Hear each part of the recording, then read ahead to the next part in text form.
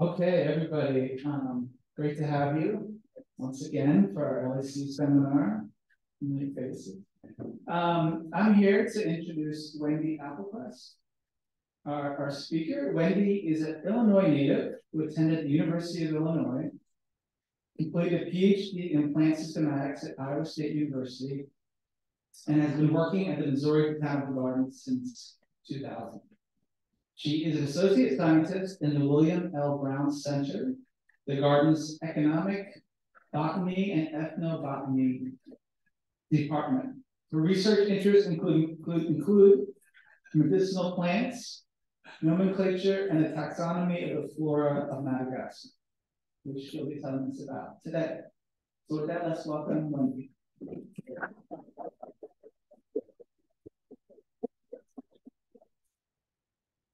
Thanks very much. Can you hear me? Okay, great. My topic today is the Salicaceae of Madagascar and the implications of taxonomic studies for conservation. So I'd like to begin by giving you a little bit of background on both Salicaceae and Madagascar. If you're my age or older, you were raised to think of Salicaceae, I guess that's almost none of you. You were raised to think of Salicaceae as Salix and Populus, the willows and the poplars, species that are wind pollinated, have reduced flowers without perianths and catkins. They're generally dioecious, and interestingly, some Chinese geneticists I'm working with have discovered that there's 2 different sex chromosome systems in Salix alone, so that's evolved twice within that one genus. But Salicaceae now also involve a whole lot more genera that used to be placed in Flaccordiaceae, a family that we did not have in the United States because it was kind of used as a dumping ground for any tropical species with tropical genus with fairly small flowers without fused perianths that weren't conspicuously members of some other family, used to just get shoved into Flaccordiaceae. So there were a number of phylogenetic studies that proved that this was untenable. In both of these phylogenies, the blue bar here is the traditional Salicaceae. So this was Chase et al. 2002. The title of this paper was When in Doubt, Put It in Flaccordiaceae. A bunch of this other stuff, these were former Flaccordiaceae, but others weren't part of this group at all. And so his colleagues proved those have to go somewhere else. Mac Alford, in a PhD dissertation, used a lot more representation. Here's Salicaceae again. Here's a lot of the Malagasy genera come out in this group. These are largely neotropical, and he suggested that the Salicaceae, Setsu Chase et al. Might be broken down into 2 families, the Salicaceae and Samidaceae. The whole group is well supported as monophyletic, but they differ in having pioid versus sphalicoid leaf teeth and some other characteristics. So here we've got Cassiorea, Samida, and others that have pellucid dots in the leaves, thioid leaf teeth. Up here, explorers, anther, dehiscence, and the loss of seed arils. Salicoid leaf teeth aren't marked because they appear at several spots, and the analysis indicated that they've evolved several different times. That's one of those things in which I don't kind of believe parsimony, because it seems to me easier to lose the teeth repeatedly than to evolve the same kind of teeth repeatedly. But in any case, there's 2 well-supported groups, and a 1 family or a 2 family classification, either way would be acceptable. So Madagascar, as probably all of you know, is a biological hotspot. It's a large island off the east coast of Africa, formerly attached to it and separating about 90 million years ago. Before that, it was part of Gondwanaland, the supercontinent. It's got a very diverse flora. The estimates are about 14,000 species, over 90% endemic. Many species are endangered because a huge proportion of the natural vegetation is gone, as you may surmise from this map showing a satellite image. Now, a lot of the stuff that's brown wasn't forest to begin with, possibly. It used to be assumed that the Central Highlands were forested, but some of them may have been grassland. Still, it's now largely a human-modified landscape wherever things are flat. And this is a very poor nation, and droughts and typhoons have recently made the situation worse. In the Southwest, people actually starve. People starve to death in Madagascar. And so when we consider conservation measures, that's something that has to be taken into account. The colonial history is relevant to botany. Both the United Kingdom and France were early colonizers of Madagascar, which before that had been occupied for a couple thousand years by people coming both from Malaysia and then from Africa to the west. The French wound up the colonial overlords for a long time, and much of the early botany was done under French colonial administration. So that most of the material went to Paris. The Central Highland here, this doesn't fully show the altitudinal range very well, but it's low around the coasts, and there's this Central Highland that'll be 1,000 to 1,500 meters, and there are some massifs that go over 2,000 meters. And the prevailing wind comes from the east, so you all know about the rain shadow phenomenon. The rain gets dumped on the low-lying east coast up to the mid-elevation humid rainforest. Then most of the central plateau is subhumid. It'll rain every day about 2 p.m. it seems like. And then the west is dry, and the southwest is very dry. And there are also a bunch of different soil types. So you get a lot of different habitats, particularly in the north, things are very complicated.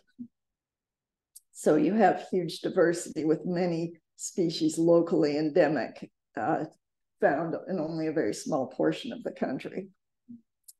So there are 10 genera of Salacaceae now defined in Madagascar.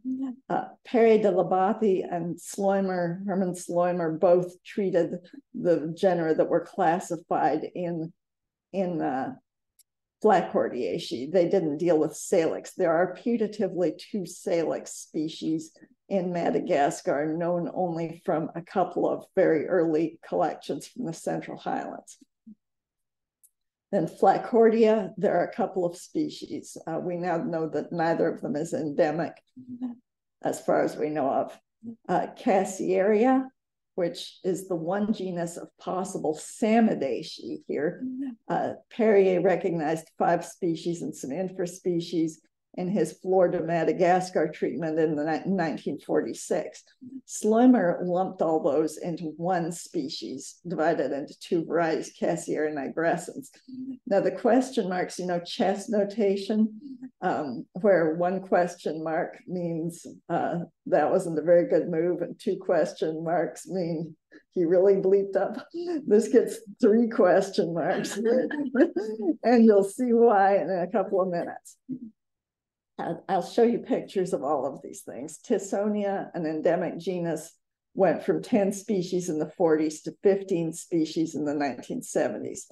Scalopia from 9 to 13. Ludia from 5 to 23, a big jump. Bivinia has just 1 species. Calantica went from 5 to 7. Homalium, a non-endemic species, a pantropical genus that's very diverse, went only from 34 to 36 species, although with some rearrangements and lumping. The endemic Bambicia, only 1 species was recognized by Perrier. Sloimer, doing revisions of larger groups, didn't treat it. So we assume that he would have thought there was 1 species. The French botanist René Caperon labeled another in a herbarium, but he didn't get around to publishing it before he died. So try not to drop that. So the total count of species went from 74 in the 40s to 99, or if you take chaperone species into account, 100 in the 1970s.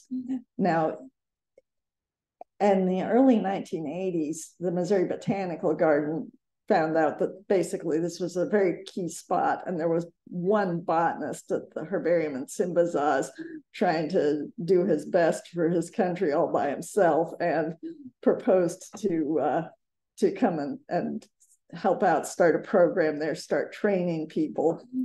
I think most of the botanists in Madagascar now are Missouri Botanical Garden trained, and we have the biggest program there with dozens of botanists.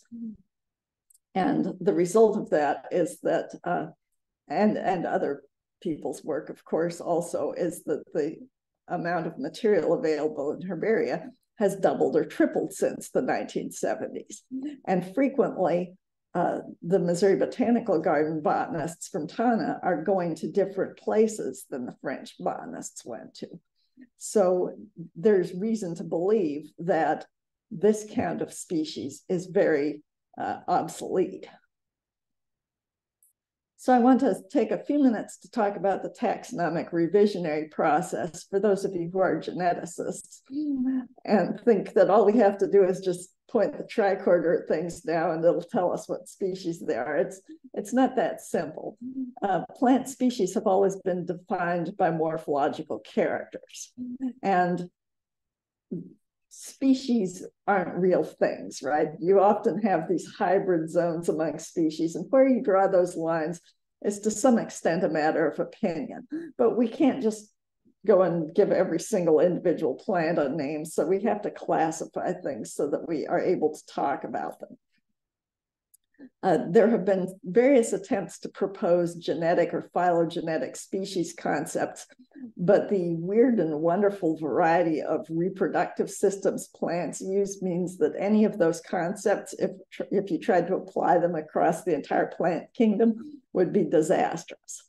So what we basically use in botany is the taxonomic species concept, which means that if you have a group of species that has a certain number of fixed morphological differences from other groups of populations, typically 3 fixed morphological differences, you consider that to be worthy of recognition at the species level. So molecular tools are great. I'm sure you've seen those studies where people have taken dozens of plants from each population, and they, you know, the studies where they have little colored bars for every individual, and the distribution of color within that bar shows the genetic background of each one, and the computer can tell you exactly how many separate reproductively isolated populations there are. Well, those are neat when you can do them, but it doesn't work for the taxonomy of flora of Madagascar.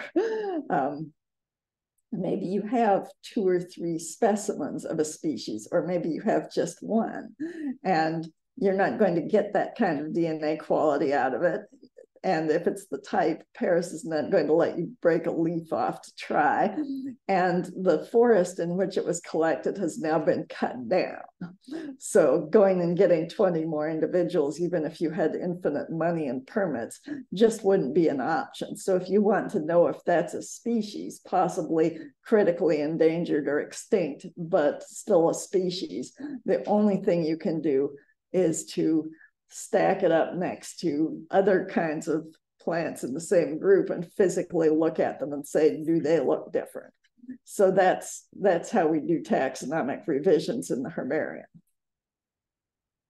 So I got involved in Salakashi doing collaborative work with 2 of my colleagues, George Schatz and Pete Phillipson, who had far more experience than I did working in Madagascar, although I'd done a couple of revisions of various groups at that point. They got me interested in Salakashi.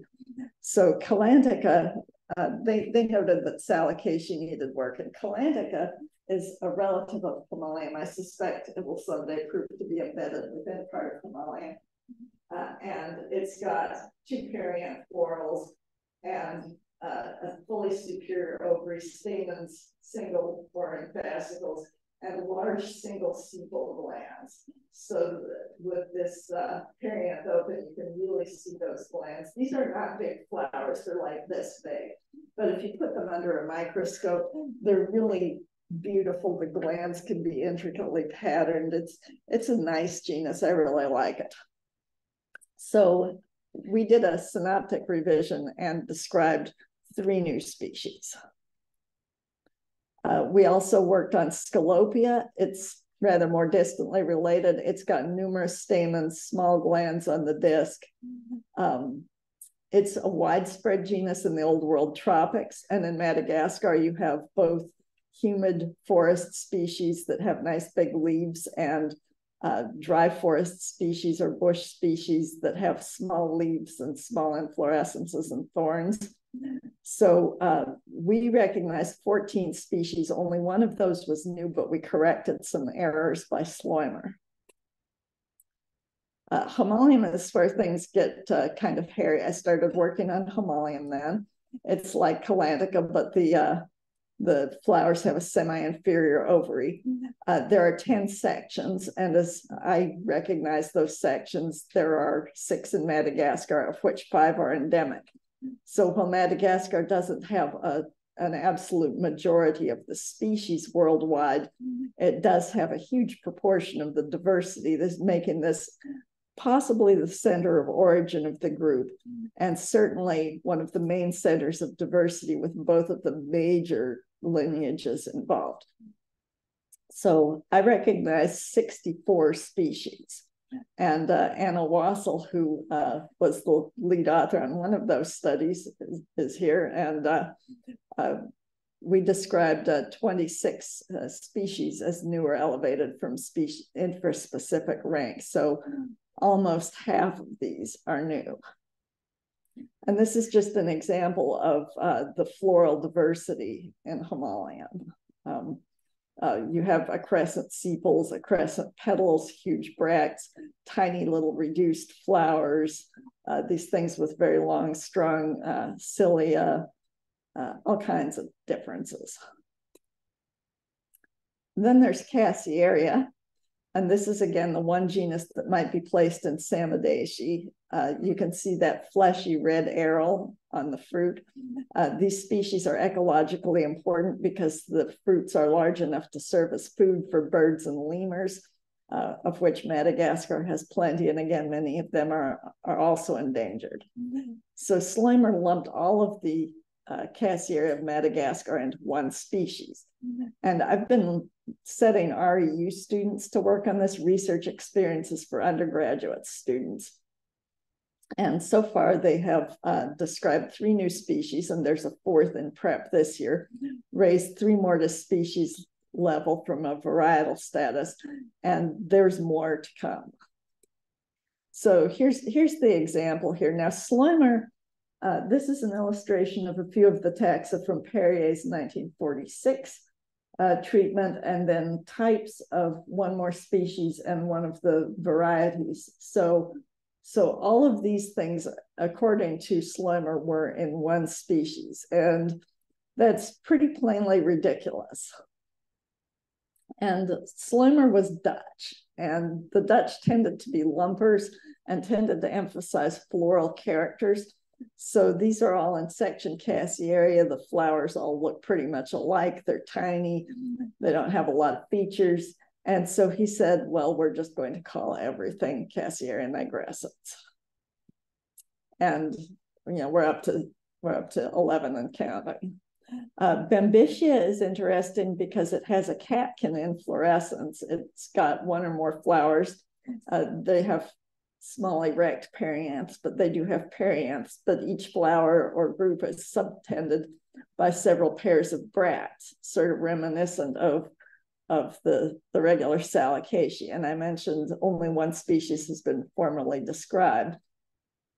Another REU student did a bunch of work on this and is now waiting for me to sort out some of the hairy problems. There are at least 8 species, maybe 10. a lot of difference. And unless you think, wow, we must be really radical splitters, we must be, you know, just describing everything as new, that is not the case. Some of these are wildly different. Some of these are big leaves, big hairy leaves, big glabrous leaves, known from one species each, or one specimen each. There's tiny little leaves. There's a bunch of those. There's a lot of difference here. Many characters. It's not like Cassiaria where there are no reproductive characters either. There's a lot of characters. It's just nobody had looked at the thing before. Lutea is similar to Scalopia with numerous stamens, but without petals. I have not looked at this yet. It's endemic to Madagascar, except for one species. And like Scalopia, there are both thorny little dry species and large-leaved humid species. Schleimer recognized 16 new species in 1972, but that doesn't mean that no new species have been collected since. The International Cooperative Biodiversity Group program in the early 2000s found a new species from the extreme northeast in Weimar, which they named Lutea craggiana, but they weren't trying to revise Lutea when they did that. They were only trying to put a name on this thing that they had collected for the purpose of scientific study in a drug discovery program. So they weren't trying to claim that there were no other taxonomic problems left in Lutea, and I would suspect very much that there are. Then there's Tyssonia. Now, Tyssonia is remarkable for its 3 highly accrescent sepals, which enclose the rest of the flower, and the petals are either absent or also trimerous. So the brightly colored things you see there are sepals. Schleimer only did a synoptic revision recognizing 15 species. Someone working with the Madagascar Catalog Project, which is again an MBG staff project, estimates 21 species, of which 8 are unpublished. And then there's Salix. Salix was described from 2 species from early collections in the Central Highlands. Now, there are very few willow species in the Southern Hemisphere. There's at least 1 in South America. There's a handful in Africa, and then introductions. So there may be some reason for suspicion that these were things that someone had brought in early on a boat and that got planted and that escaped for a while but did not survive. There's very little forest left in the Central Highlands, almost none. It's heavily rice cultivated in this area. So if these are native endemic species, they are critically endangered or else extinct. So some Salix experts should really be taking a look at them. And then there's Flacordia, only 2 non-indigenous species. And Bibinia, there's only 1 species. It's widespread. It's somewhat variable, but there's no obvious indication that there are multiple distinct species in it. So when you add together all those things, in this case, the red is a carryover, the purple text is estimates from other sources, and then there's the work that I and colleagues have done is in black type, and then questionable things in brackets, things that I'm sure exist but that aren't yet published are bracketed. So if I count officially there will be about 141. But in fact, there are at least 160, and that counts only things that I or my colleague who worked on the Tyssonia estimate are pretty sure of. It does not assume that there will be any new species described in Lutea. So it has now more than doubled from Perrier de Labatte's last full treatment. So the obvious question, given Madagascar's environmental problems, is how many of these about 160 species are at immediate risk of extinction? Globally, most people estimate conservation status by IUCN Red List methods. And the methods try to assemble as many facts as possible about a species. You can be at the bottom, you can be not evaluated, you can be data deficient.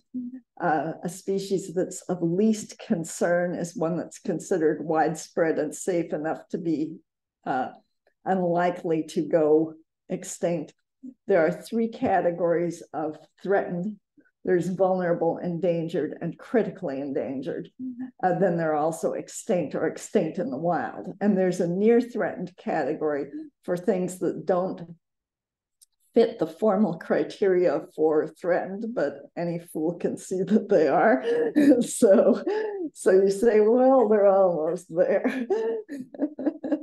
And there's this complex, online you can get a 100-page PDF telling you how to apply these criteria. There are 5 major types of criteria that can be used to assign threatened ranks. And many of these things are really intended to apply to parrots or giraffes or something like that, and assume that you know how many individuals there are and how the population is fluctuating and all of that. And if what you're doing is looking at plants in the herbarium, you aren't going to have that kind of information. So there are 2 categories that we primarily use for plants. The B, sorry, that was inevitable. The B criterion requires a limited extent of occurrence or area of occupancy, and at least 2 of 3 other conditions. A limited number of locations or fragmented habitat, extreme fluctuations in the extent of recurrence, area of occupancy, et cetera. And again, you'll rarely notice that.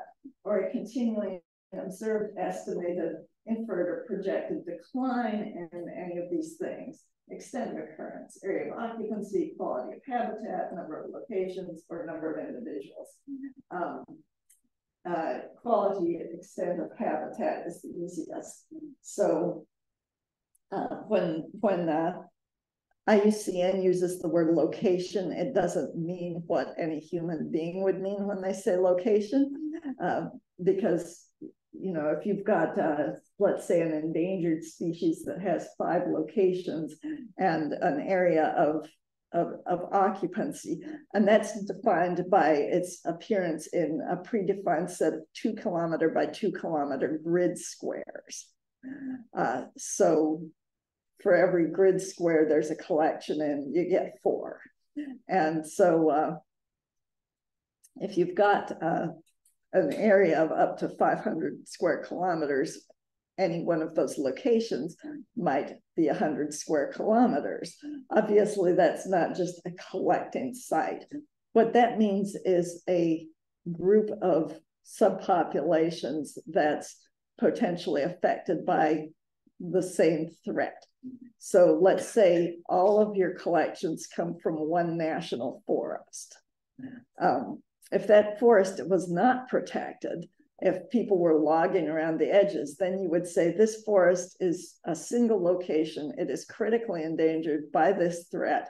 So it's an imminent risk of having a loss. You don't have to say that the whole forest will be lost. You only have to say that the habitat is declining in area and quality. And there's your critically endangered criterion. But if the forest is protected and no one is logging it, then there's no provable threat. So at that point, you can't apply that D criterion. And the only thing you can do is come down here and say, well, under the D criterion, because there's a very small area of occupancy or only one location, you can call it vulnerable. But if there were a second forest and there were a bunch of collecting sites within that second forest and the second forest was unprotected and was being logged, then you could say half of the habitat is endangered, is declining, and therefore it will qualify as endangered under the B criterion. So having the thing grow in more places means that it can be listed at a higher threat level. So sometimes it's a little bit irrational. And again, I think they weren't really thinking about trees when they did this. They were thinking about parrots or something. But this is what we have. We can never have perfect knowledge, so we just do the best we can.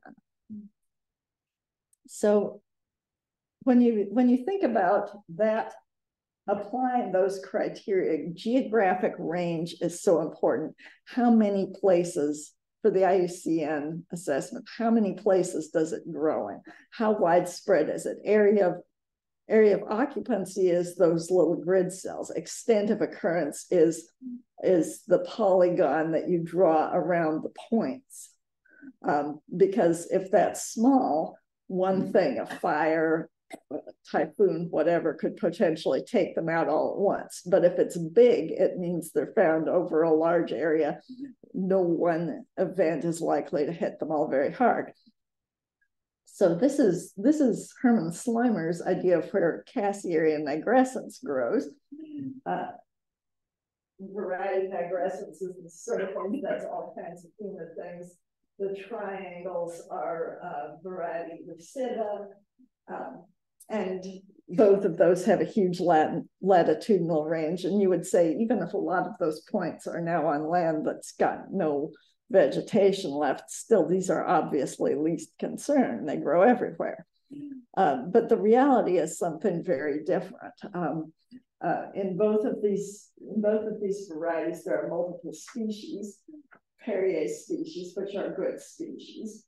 And then those three more highland varieties here that the most recent student Angie Warren and Laura Philpott raised to species level. All of those are endangered because they are in limited areas, and some of them under grave threat. Two Marquis States picked out two small league species here and way up north. One of those is endangered, one of those is data deficient. And then Laurel Philpott described one down here, which is endangered. So, in fact, there's multiple endangered species hiding within what Slimer would have said, oh, don't worry about it. Here's another example from Himalayan. So Slimer put all of the material of section Rhodonisa, except for two red-flowered species that were very distinctive, into Himalayan albiflorum. He actually lumped two formerly recognized species into that name. So all of those points there, he would have called Himalayan albiflorum. But actually, each little colored symbol is a distinct taxon. There's 10 species in that complex, and all of them have much narrower habitat preferences than Slimer would have led you to believe, sometimes much narrower. And as my colleague Anna Wassel can tell you, within section Nisa, Himalayan nudiflorum was in a similar state with several distinct taxa lumped in together because their flowers were similar. So this is my very crude attempt to estimate how many of the species are threatened. So some of these things in the right-hand column, I've got numbers for vulnerable, endangered, and critically endangered. And these do not include things that are near threatened. It doesn't include things that are data deficient, although I have marked +1 CR question mark for a couple of things that are known only for the type. Those have been red list assessed as data deficient. Now, in our studies, we try to come up with unofficial status assessments. We look at these things, we calculate the area of occupancy and look up threats as best we can to estimate a provisional conservation status. But to actually file this with IUCN, you have to come up with this huge dossier. You do it in much more detail. So we have a couple of Malagasy staff who do those assessments. And for the genera for which they've done them, that have revisions, I've used their assessments. So Scalopia, Lutea, Calantica, they say have 8, 16, and 5 threatened species respectively. And then again, Lutea, we don't know. Homolium, I'm using a combination of my assessments and theirs.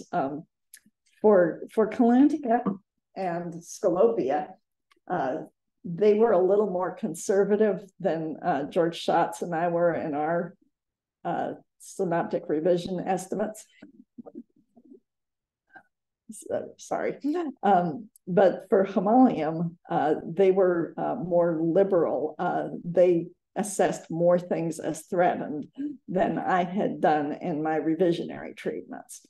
And again, I'm going with them. But there's a couple of things that, again, are data deficient, not sure of, and more work might cause those to be considered threatened. So Cassiaria, right now we know that there are 5, but there are going to be more. None of the 4 species that remains to be discovered are going to be widespread. Titsonia, I don't know, nobody's done anything with it. It would be silly to do red list assessments when you know that the species boundaries are a mess. So our staff in Madagascar haven't done any of that. Salix, if the Salicaceae are real, they're critically endangered if they're not extinct. Flycordia, nothing to worry about. Bivinia, nothing to worry about. Bembicia, I don't know, but at least a few of those are going to be endangered. So just counting that up, I would say about 79 just from what we know now, but there are going to be more. There are going to be quite a few more than 79. So I've just said lots. So 79 out of 141 species described is over half. And after this is over, it will still be more than half. Over half of the species are at real significant risk. So that's one of the take-home messages here is over half are threatened. And many of the threatened species are recently described. And sometimes that's because of failures by past taxonomists, but sometimes it's from newer material. The modern collections got to areas that the older collectors didn't get to. So older taxonomists just didn't have the opportunity to describe these species. Species that are very widespread and that are very common are more likely to be collected early.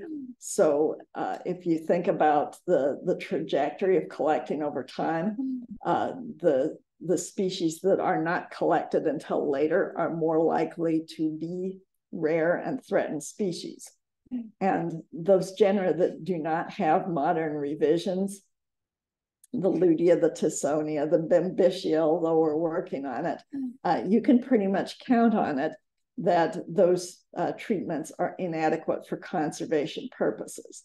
And that does not apply only to Salicaceae, right? I don't want to leave you with the message that Salicaceae were a real mess, but it's a good thing they're working on that. No, a whole lot of things in Madagascar are a real mess. With a couple of colleagues, I'm starting work on a phylogeny of Hypoestes, Acanthaceae here, and Emily and Michael know about this and are involved in it. This is a group that is about 100 known species, but there's quite a few more than that. It was last treated between the 20s and the early 60s.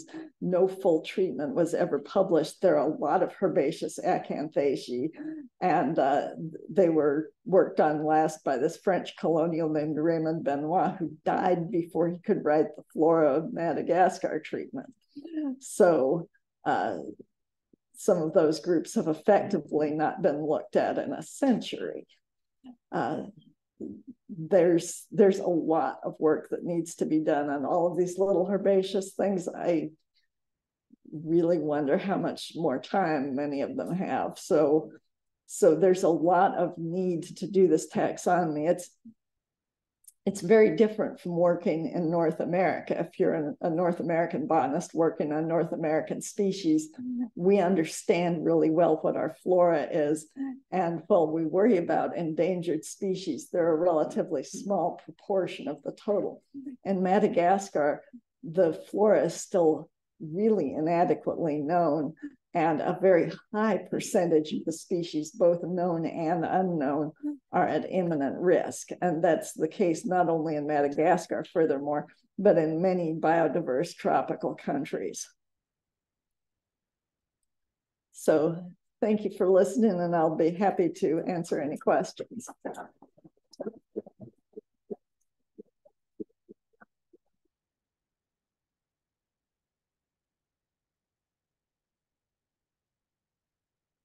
So thank you, Wendy, for the fantastic talk.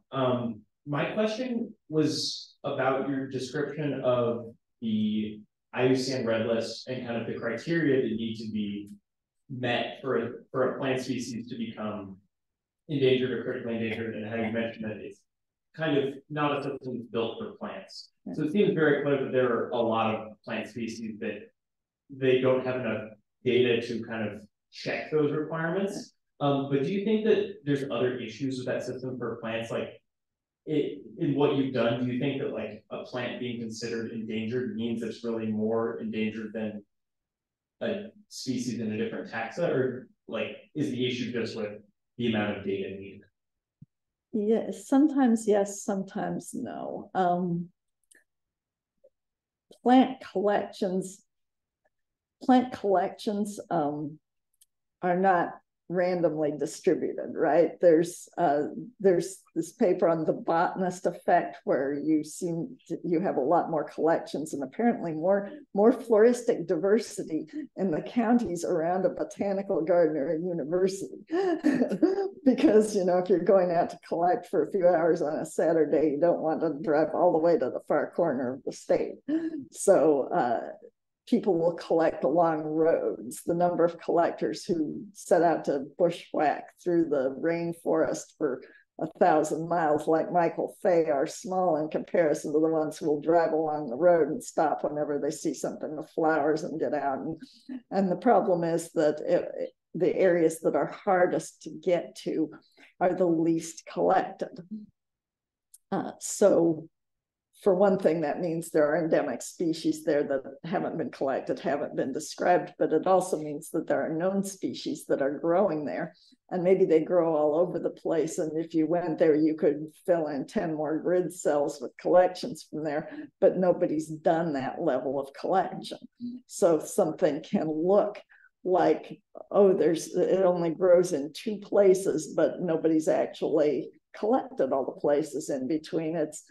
On the other hand, there's some value in considering these things proportionately. So if you have one species that's only found here and here, and then there's another species where you have 50 sheets and they're from all this area in between, then you can more confidently say, well, that one must really be endangered, or it would have been collected like the other one wasn't collected. But how you would do that rigorously and quantitatively, I don't know. I mean, our knowledge is inherently limited, right? And even the people who are going out and looking at animal populations and trying to count how many individuals there are each year for years, they do the best they can, but there's no such thing as perfection, right?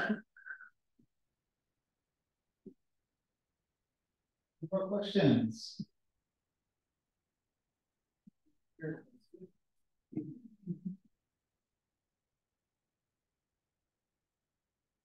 I'm just wondering how unique you think Madagascar is, or do you think the same sort of things happen? How general are your findings, do you think? Well, I hesitate to speak officially for places that I know nothing about, but I think about the Flora Milesiana area, and the last treatment of Flaccordiaceae then for Flora Milesiana was done by Slimer in 1954, and I know that in Malaysia, whole vast acreages are getting wiped out for palm oil plantations. And so a lot of plants are really threatened, and animals, including orangutans. And I'm sure the flora is very poorly known. Now, one of the issues with the plants there is Himalayians. They're sometimes maybe only flower once every 15 or 20 years. And that discourages people from collecting them. So there's very little herbarium material. But there's also somewhat inadequate manpower to do the revisions of all the genera that haven't been revised in 70 or 80 or 90 years in the region. So yes, I think, and Papua New Guinea, there's Vietnam even. There are a lot of good botanists in Vietnam, but there's so much work to do there. There's so much work to do in so many places. Yeah.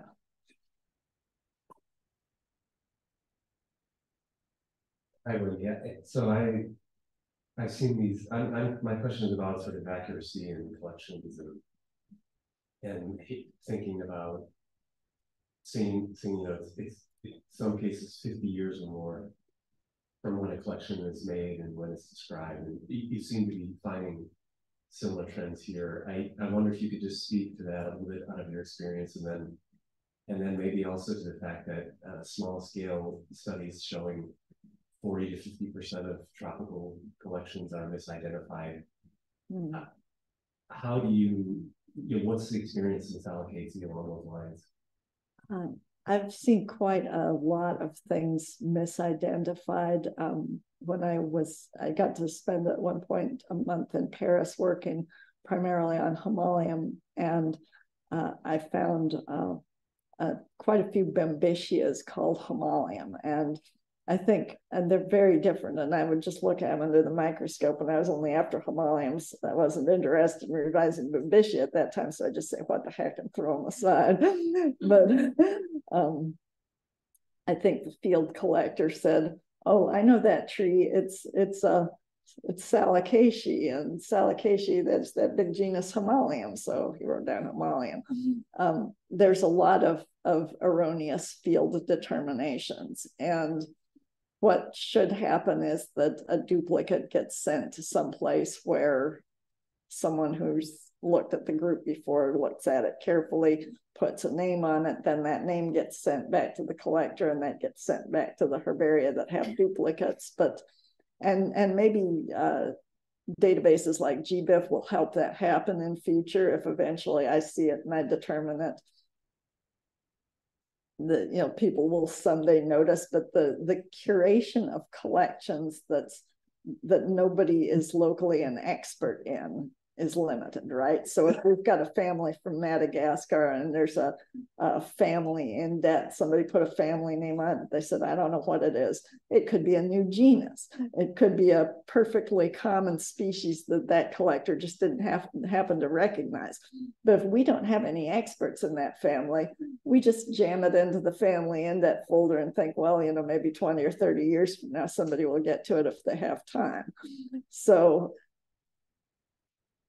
yeah, and if there's a new genus 30 or 40 or 50 years from now, I'm sure someone will spot it, but there just aren't enough botanists to do all the work in a timely manner.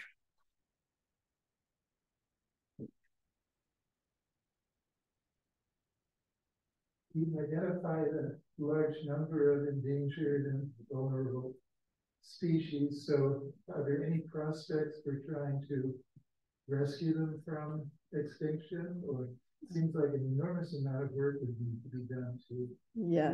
Yes.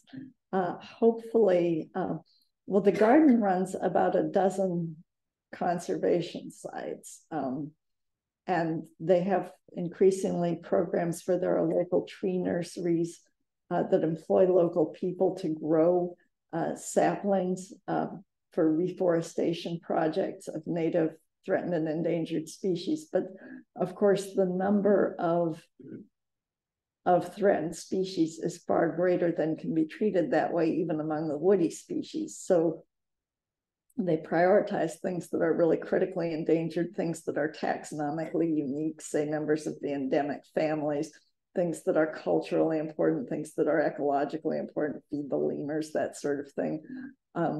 You can't save the world's species by species. And I'm not a conservation biologist, so I'm opining on something that's really a little bit outside my lane, but basically you have to preserve the forest. You can't say, well, we're going to let the forest be chopped down, but we're going to preserve every one of those 150 trees in it. It just doesn't work. But if you can preserve the forest, then you'll preserve at least 100 of the trees just by them doing what they do.